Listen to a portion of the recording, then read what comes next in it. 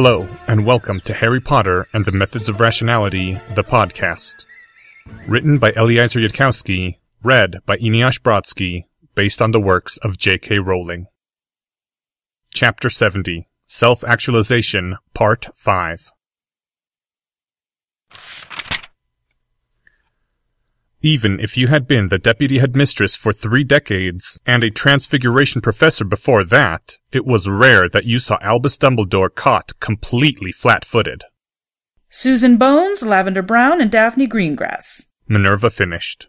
I should also note, Albus, that Miss Granger's account of your seemingly unsupportive attitude, I believe her phrase was, "He said I should be happy to be just a sidekick," has generated a good deal of interest among the older girls, several of whom came to me to ask if Miss Granger's accusations were true, since Miss Granger had said that I was there. The old wizard leaned back in his huge chair, still gazing at her, his eyes looking rather abstracted beneath the half-moon glasses. It placed me in something of a dilemma, Albus, said Professor McGonagall. Her face stayed quite neutral, she made sure of that. I know now that you did not truly mean to discourage the girl. Quite the opposite, in fact. But you and Severus have often told me that to keep a secret I must give no sign that differs from the reaction of someone truly ignorant. Thus, I had no choice but to confirm that Miss Granger's account was accurate, and feign the appropriate degree of worry with a slight overtone of offense. After all, had I not known you were deliberately manipulating Miss Granger, I might have been rather put out. I see, the old wizard said slowly. His hands toyed absently with his silver beard. Small, quick gestures.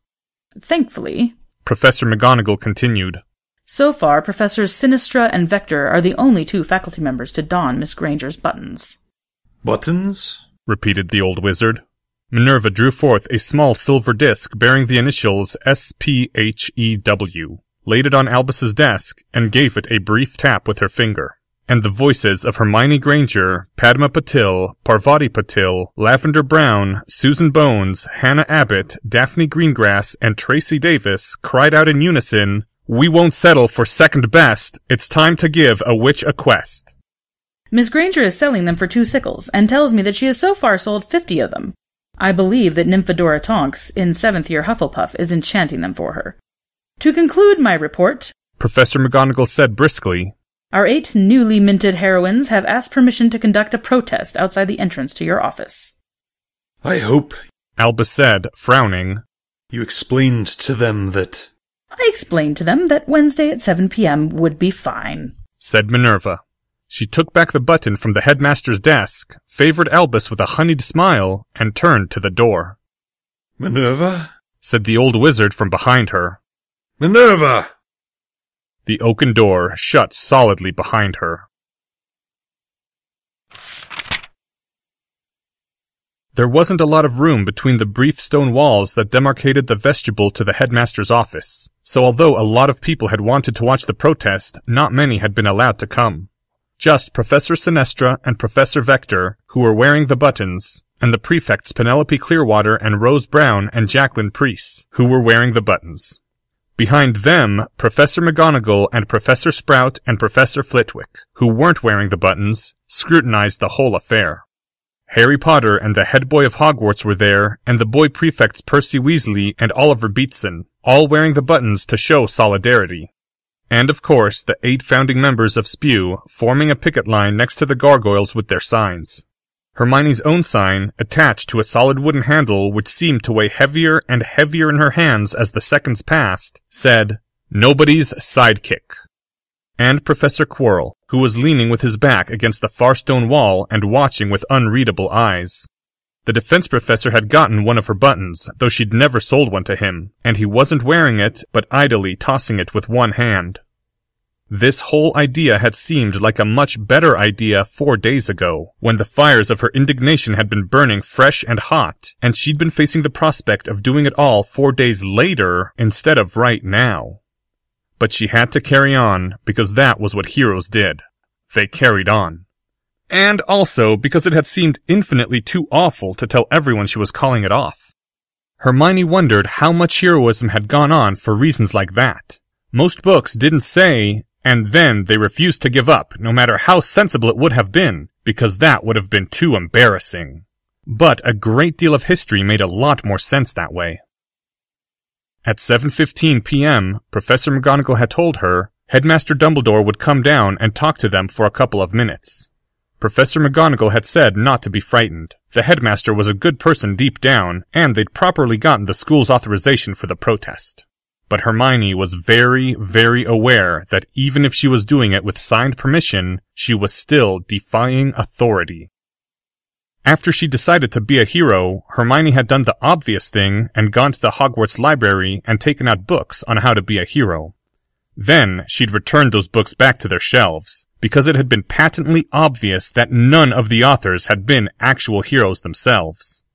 Instead, she'd just read 5 times over until she'd memorized every word, the 30 Inches by Godric Gryffindor that was all his autobiography and his life's advice. Or the English translation, anyway. She couldn't read Latin yet. Godric Gryffindor's autobiography had been a lot more compressed than the books Hermione was used to reading. He used 1 sentence to say things that should have taken 30 inches by themselves. And then there was another sentence after that. But it was clear from what she'd read that while defying authority wasn't the point of being a hero, you couldn't be a hero if you were too scared to do it. And Hermione Granger knew by now how others saw her, and she knew what other people thought she couldn't do. Hermione lifted her picket sign a little higher and concentrated on breathing slowly and rhythmically instead of hyperventilating until she fell over. Really? Said Miss Preece in a tone of undisguised fascination. They couldn't vote? Indeed, said Professor Sinestra. The astronomy professor's hair was still dark, and her dark face only slightly lined. Hermione would have guessed her age at around 70, except... I quite remember my mother's rejoicing when they announced the Qualification of Women Act, although she did not actually qualify. Which meant that Professor Sinestra had been around her Muggle family in 1918. And that wasn't the worst of it. Why, just a few centuries earlier... 30 seconds later, all the non-Muggle-borns, male and female both, were staring at Professor Sinestra with utterly shocked expressions. Hannah had dropped her sign. And that wasn't the worst of it either, not by half, finished Professor Sinestra. But you see where this sort of thing could potentially lead. Merlin preserve us, said Penelope Clearwater in a strangled voice. You mean that's how men would treat us if we didn't have wands to defend ourselves? Hey! said one of the boy prefects. That's not... There was a short, sardonic laugh from the direction of Professor Quirrell. When Hermione turned her head to look, she saw that the defense professor was still idly toying with the button, not bothering to glance up at the rest of them as he said, Such is human nature, Miss Clearwater. Rest assured that you would be no kinder if witches had wands and men lacked them. I hardly think so, snapped Professor Sinestra. A cold chuckle. I suspect it happens more often than any dare suggest in the proudest pureblood families. Some lonely witch spies a handsome muggle and thinks how very easy it would be to slip the man a love potion and by him be adored alone and utterly. And since she knows he can offer her no resistance, why, it is only natural for her to take from him whatever she pleases. Professor Quirrell, said Professor McGonagall sharply. I'm sorry, Professor Quirrell said mildly, his eyes still looking down on the button in his hand. Are we still pretending it doesn't happen? My apologies, then. Professor Sinestra snapped. And I suppose that wizards don't... There are children present, professors. Some do, Professor Quirrell said equably, as though discussing the weather. Although personally, I don't. There was a bit of silence for a time. Hermione put up her sign again. It had slipped down to her shoulder while she was listening. She'd never thought of that, not even a little, and now she was trying not to think of it, and her stomach was feeling a bit queasy. She looked in Harry Potter's direction, not quite knowing why she did, and she saw that Harry's face was perfectly still. A chill ran down her spine before she looked away, not quite fast enough to miss the small nod that Harry gave her, as though they were agreeing on something. To be fair, Professor Sinestra said after a while, Since I received my Hogwarts letter, I can't recall encountering any prejudice on account of being a woman or coloured. No, now it is all for being a Muggle-born. I believe Miss Granger said that it was just with heroes that she had found a problem so far. It took Hermione a moment to recognize that she had been asked the question, and then she said, Yes? in a tone that squeaked a little. This whole thing had blown up a bit larger than she'd imagined when she'd started it. What exactly did you check, Miss Granger? Said Professor Vector. She looked older than Professor Sinestra, her hair starting to gray a little. Hermione hadn't ever come close to Professor Vector in person until the arithmancy professor had asked her for a button. Hermione said, her voice a little high. I checked the history books, and there's been as many women ministers of magic as men. Then I looked at Supreme Mugwumps, and there were a few more wizards than witches, but not many. But if you look at people like famous dark wizard hunters, or people who've stopped invasions of dark creatures, or people who've overthrown dark lords... And the dark wizards themselves, of course, said Professor Quirrell. Now the defense professor had looked up. You may add that to your list, Miss Granger. Among all the suspected Death Eaters, we know of only 2 sorceresses, Bellatrix Black and Alecto Caro. And I dare say that most wizards would be hard-pressed to name a single dark lady besides Baba Yaga. Hermione just stared at him. He couldn't possibly be... Professor Quirrell, said Professor Vector. What exactly are you implying? The defense professor raised the button so that the golden-lettered spew faced them and said, Heroes. Then turned the button to show its silver backside and said, Dark Wizards. They are similar career paths followed by similar people, and one can hardly ask why young witches are turning away from one course without considering its reflection. Oh, now I see, said Tracy Davis, speaking up so suddenly that Hermione gave a small start. You're joining our protest because you're worried that not enough girls are becoming dark witches. Then Tracy giggled, which Hermione couldn't have managed at this point if you paid her £1,000,000 sterling. There was a half-smile on Professor Quirrell's face as he replied, Not really, Miss Davis. In truth, I do not care about that sort of thing in the slightest. But it is futile to count the witches among ministers of magic and other such ordinary folk leading ordinary existences when Grindelwald and Dumbledore and he who must not be named were all men. The defense professor's fingers idly spun the button, turning it over and over. Then again, only a very few folk ever do anything interesting with their lives. What does it matter to you if they are mostly witches or mostly wizards, so long as you are not among them? And I suspect you will not be among them, Miss Davis. For although you are ambitious, you have no ambition. That's not true, said Tracy indignantly. And what's it mean? Professor Quirrell straightened from where he had been leaning against the wall. You were sorted into Slytherin, Miss Davis, and I expect that you will grasp at any opportunity for advancement which falls into your hands. But there is no great ambition that you are driven to accomplish, and you will not make your opportunities. At best, you will grasp your way upward into Minister of Magic, or some other high position of unimportance, never breaking the bounds of your existence. Then Professor Quirrell's gaze shifted away from Tracy. He was looking at her, the pale blue eyes staring at her with an awful intensity. Tell me, Miss Granger, do you have an ambition? Professor! Squeaked the high, stern voice of Professor Flitwick. And then her head of house's voice cut off, and from the side of her vision, Hermione saw that Harry had laid his hand on Professor Flitwick's shoulder and was shaking his head, his face looking very adult. Hermione felt like a deer caught in headlights. What drove you to break your bounds, Miss Granger? Said the defense professor, still gazing directly at her. Why is getting good marks in class no longer enough? Is it true greatness that you seek? Does some aspect of the world dissatisfy you, that you must remake according to your will? Or is this all merely a child's game to you? I will be quite disappointed if this is only about rivaling Harry Potter. Said Hermione, her voice so high-pitched it made a sort of peeping sound. But then she couldn't think of what else to say. You may take a moment to think, if you like. Pretend it is a homework essay, 6 inches due Thursday. I hear you are quite eloquent in them. Everyone was looking at her. said Hermione. I don't agree with one single thing you just said anywhere. Well spoken, came Professor McGonagall's crisp voice. Professor Quirrell's gaze did not waver. That is not 6 inches, Miss Granger. Something drives you to defy the headmaster's verdict and gather followers about yourself. Perhaps it is something you prefer not to speak aloud. Hermione knew the correct answer wouldn't impress Professor Quirrell, but it was the correct answer, so she said it. I don't think you need ambition to be a hero, Hermione said.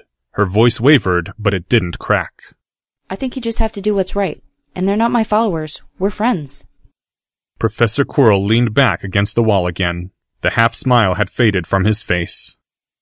Most folk tell themselves they are doing right, Miss Granger. They do not thereby rise above the ordinary. Hermione took a couple of deep breaths, trying to be brave. It's not about being not ordinary, she said as stoutly as she could. But I think if someone just tries to do what's right over and over again, and they're not too lazy and do all the work it takes, and they think about what they're doing, and they're brave enough to do it even when they're scared. Hermione paused for an instant, her eyes darting to Tracy and Daphne. And they cleverly plan how to do it, and they don't just do what other people do. Then I think someone like that would already get into enough trouble. Some of the girls and boys chuckled, as did Professor McGonagall, who looked wry and proud at the same time.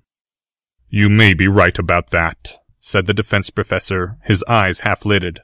He tossed Hermione the button, and she caught it without thinking. My donation to your cause, Miss Granger. I understand that they are worth 2 sickles. The defense professor turned and walked away without another word. I thought I was going to faint, gasped Hannah as his footsteps had faded, and she heard some of the other girls letting out their breath or putting down their signs for a moment. I do too have an ambition, said Tracy, who seemed to be on the verge of tears. I'll figure it out by tomorrow, but I have one, I'm sure. If you really can't think of anything, Daphne said, giving Tracy a comforting pat on the shoulder. Just go with the oldie but goodie and try to take over the world. Hey, said Susan sharply. You're supposed to be heroes now. That means you have to be good. No, it's all right, said Lavender. I'm pretty sure General Chaos wants to take over the world, and he's sort of a good guy. More conversation was going on behind the picket line. My goodness, said Penelope Clearwater. I think that's the most overtly evil defense professor we've ever had. Professor McGonagall coughed warningly, and the head boy said, You weren't around for Professor Barney. Which made several people twitch. Professor Quirrell just talks like that, said Harry Potter, though he sounded less certain than before. I mean, think about it. He doesn't do anything like what Professor Snape does. Mr. Potter, squeaked Professor Flitwick, voice polite and face stern. Why did you ask me to stay silent? Professor Quirrell was testing Hermione to see if he wanted to be her mysterious old wizard, which totally would not have worked out in any way, shape, or form, but she had to answer for herself. Hermione blinked. Then Hermione blinked again as she realized that it was Professor Quirrell who was Harry Potter's mysterious old wizard, and not Dumbledore at all. And that really wasn't a good sign. A rumbling noise filled the small stone vestibule, and Hermione, her nerves already on edge, spun rapidly around, almost dropping her protest sign as her other hand darted toward her wand. The gargoyles were stepping aside, the flowing stone rumbling like rock as it moved like flesh. The huge, ugly figures waited only briefly, dead gray eyes staring out in silent vigil. Then the great gargoyles folded their wings back into place and stepped back into their former positions, the flowing stone not changing its outward appearance at all as it returned from flexibility to motionlessness. And the brief gap in the stone of Hogwarts was solid once more. And before them all, wearing robes of bright purple that probably only looked hideous if you were Muggle-born, stood the towering form of Albus Percival Wulfric Brian Dumbledore, the headmaster of Hogwarts, the chief warlock of the Wizengamot, the supreme mugwump of the International Confederation of Wizards, the vanquisher of the Dark Lord Grindelwald and protector of Britain, the rediscoverer of the fabled 12 uses of dragon's blood, the most powerful wizard alive. And he was looking at her, Hermione Jean Granger, general of the recently expanded Sunshine Regiment, who was getting the best grades in the first year of Hogwarts classes, and who had declared herself a heroine. Even her name was shorter than his. The headmaster smiled benevolently at her, his wrinkle-lined eyes twinkling cheerfully beneath their half-circles of glass, and said, "Hello, Miss Granger." The odd thing was that it wasn't nearly as scary as talking to Professor Quirrell. "Hello, Headmaster Dumbledore," Hermione said with only a slight quaver in her voice. "Miss Granger," said Dumbledore, now looking more serious. "I think you and I may have had a bit of a misunderstanding. I did not mean to imply that you could not, or should not, be a hero. I certainly did not mean to imply that witches in general should not be heroes, only that you were a bit young to be thinking of such things."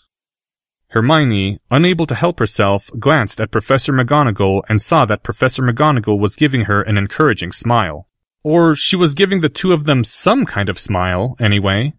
So Hermione looked back at the headmaster and said, the small quaver in her voice a little larger now, "Since you became headmaster 40 years ago, there have been 11 students to graduate Hogwarts who became heroes. I mean people like Lupi Cazaril and so on, and 10 of those were boys. Cimmerine Linderwall was the only witch." Said the headmaster. There was a thoughtful expression on his face. He at least seemed to be thinking about it. "Miss Granger, I have never been one for tallying such numbers. Often it is too much easier to count than to understand. Many good people have come out of Hogwarts, witches and wizards both. Those famed as heroes are only one kind of good person, and perhaps not the highest. You did not include Alice Longbottom or Lily Potter in your reckoning. But leave that aside. Tell me, Miss Granger, did you tally how many heroes came out of Hogwarts in the 40 years before me? For in that time, I can recall only 3 now called heroes. And among those 3, no witches at all." "I'm not trying to say it's just you. Only I think maybe a lot of people, like the headmasters before you too, maybe even your whole society and everything, might be discouraging girls." The old wizard sighed. His half-glasses eyes looked only at her, as though they were the only 2 people present. "Miss Granger, it might be possible to discourage witches from becoming charms mistresses, or Quidditch players, or even aurors, but not heroes. If someone is meant to be a hero, then a hero they will be. They will walk through fire and swim through ice. Dementors will not stop them, nor the death of friends, and not discouragement either." "Well," Hermione said, and paused, struggling with the words. "Well, I mean, what if that's not actually true? I mean, to me, it seems that if you want more witches to be heroes, you ought to teach them heroing." "Many boys and girls are heroes in their dreams," Dumbledore said quietly. He did not look at any of the other girls, only at her. "Fewer in the waking world.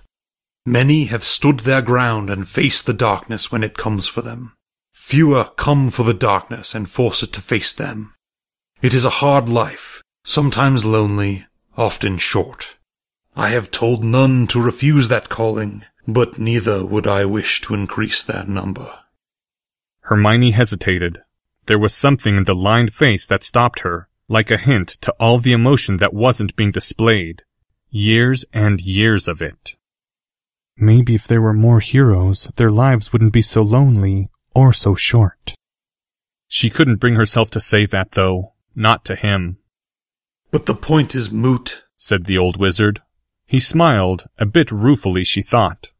"Miss Granger, you cannot teach heroism like you would teach charms. You cannot assign 12 inches on how to carry on when all hope seems lost. You cannot rehearse students on when to stand up and tell the headmaster he has done wrong. Heroes are born, not taught, and for whatever reason, more of them are born boys than girls." The headmaster shrugged as if to say that he was helpless to do anything about that. Hermione Hermione said. She couldn't help it, she glanced behind her. Professor Sinestra was looking a bit indignant.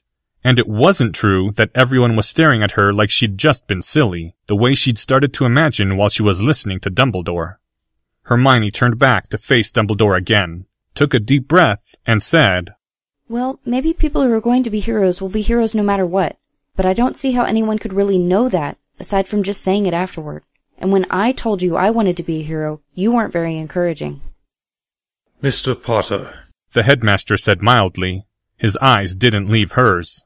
Please tell Miss Granger your impression of our own first meeting. Would you say that I was encouraging? Speak the truth. There was a pause.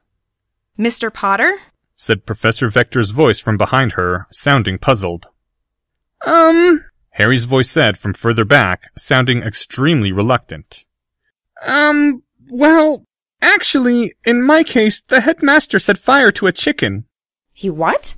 Hermione blurted, only there were several other people exclaiming things at around the same time, so she wasn't sure anyone heard her.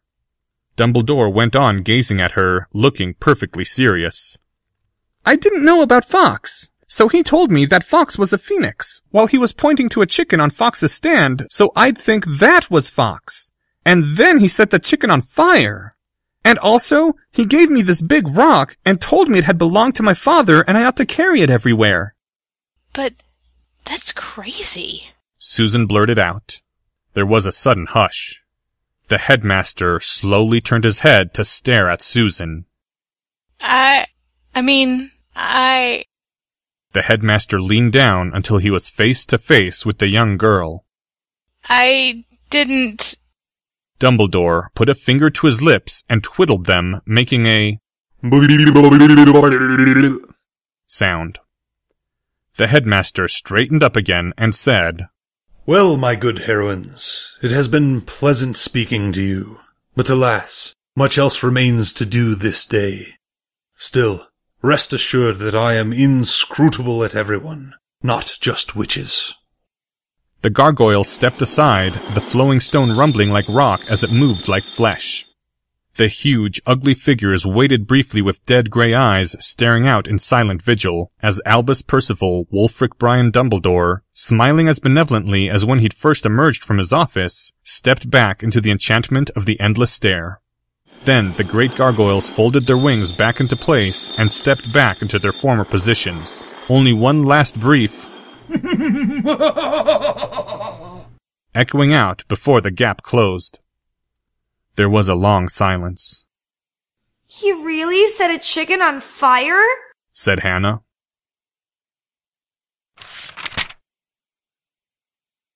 The 8 of them had continued protesting even after that, but to be honest, their heart had gone out of it. It had been established, after some careful questions from Professor Flitwick, that Harry Potter hadn't smelt the chicken burning, which meant that it had probably been a pebble or something, transfigured into a chicken and then enclosed in a boundary charm to make sure that no smoke escaped into the air. But Professor Flitwick and Professor McGonagall had been very emphatic about nobody trying that without their supervision. But still, what? Hermione didn't even know but still what? But still. After a lot of glances exchanged between girls, none of whom wanted to be the first to say it, Hermione had declared the protest over, and the adults and boys had drifted off.